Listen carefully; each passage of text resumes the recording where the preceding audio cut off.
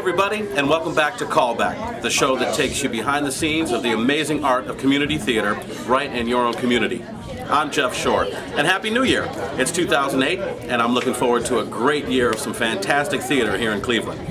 Today I'm here at the Olmsted Community Center in Olmsted Falls, Ohio, where auditions are taking place right now for the classic musical Annie Get Your Gun.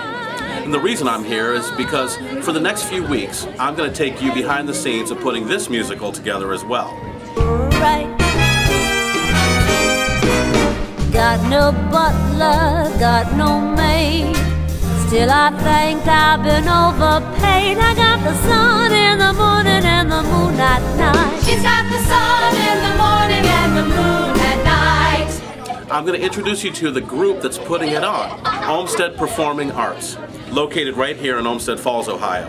It's a great theater group whose mission is to provide performance opportunities for young people in our community while teaching them important life skills like teamwork, discipline, and presentational skills. I'm going to introduce you to the director of the group, Angela Bohm, and we're going to take you behind the scenes all the way, starting from today at auditions through opening night. Annie Get Your Gun runs from April 24th through 26th at the Worldview Community Church, a state-of-the-art facility in Olmsted Falls, Ohio. It's going to be an exciting ride.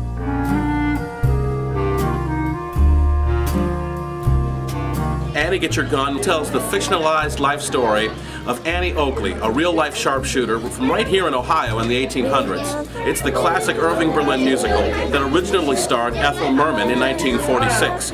It was produced by Rodgers and Hammerstein and featured classic songs like There's No Business Like Show Business. There's no business like show business, like no business I know.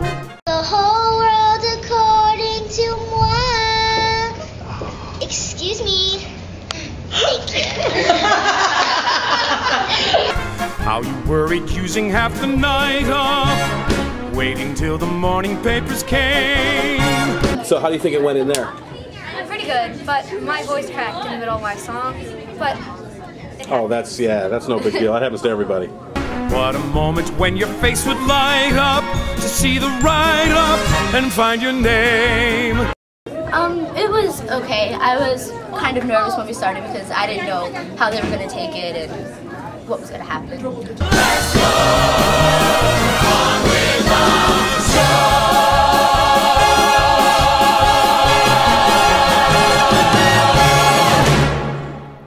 Well, it's kind of like stressful because you don't know what's going to happen, and then it's really fun. My name's Angela Bohm, and I'm the artistic director here at Olmsted Performing Arts. So what are you looking for in these kids for the show? Energy. Energy. I need them to come to life, and that's the biggest thing, and confidence. Okay, so when you step forward, if you sing, the sun will come out tomorrow, do you think we're going to want you to be in the show? No. But if you go, the sun will come out tomorrow, then we'll be like, wow, did you see how much energy she had? Okay? The biggest challenge is that we haven't, our audition minimum has been 75 to 100, and we're looking at about 45 kids right now. But the kids we have, we can do it with, and they're all good kids, and they're all very talented. It's just we're used to a lot more of that. But they were. We had a very good audition, I think. We did. With all the deluxe hotels in Cincinnati, wouldn't you know we'd end up in something like this? I think it went well. I mean, you know, I'm not much of a singer or actor, so I kind of just have fun and try to, like, give them a comic relief. Come on, Tommy! Put my stuff over there. Don't drop anything. And then I'm totally a different person at dance auditions. I'm serious, and that's what I really get nervous, so. And that's happening this afternoon. Yes, and you'll see me there, and I'll be like, I won't be talking, I'll be, like, real quiet. You know, I love the music to the show. That's why I picked it. I think it's different. I think that Olmsted Performing Arts has been a very children's associated theater, and I wanted to take that in a different direction now and kind of introduce some theater to people that would never have gone to see theater, but now because they've been coming to see us and the shows they're familiar with, we're going to teach them a little bit about what theater is. Come on, boys, why don't we paint the town? And all that jazz, I'm gonna rouge my knees and roll my stockings down. And all that jazz, start the car, I know a whoopee spot where the gin is cold but the piano's hot. just a noisy hall where there's a nightly brawl and all that jazz. Very That's good. it. Okay, you feel better? No, I'm still kind of nervous about it. You look like you're gonna throw up. Alarm goes on at 7 and you start uptown.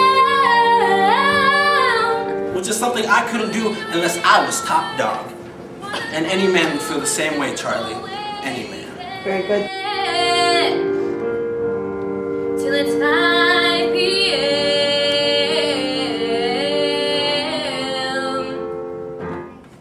Now we're going to take all the 1st through 6th graders, and our choreographer is going to teach them a dance and see if they can hang on, because it's a pretty tough dance.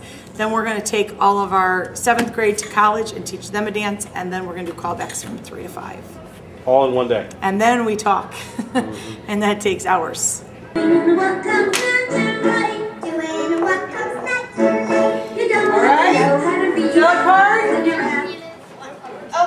so you're gonna hold an 8 count. So you're gonna go hold 1, 2, 3, 4, 5, 6, 7, 8. Right foot's gonna be back because you're gonna start walking with your right foot. Arms are up.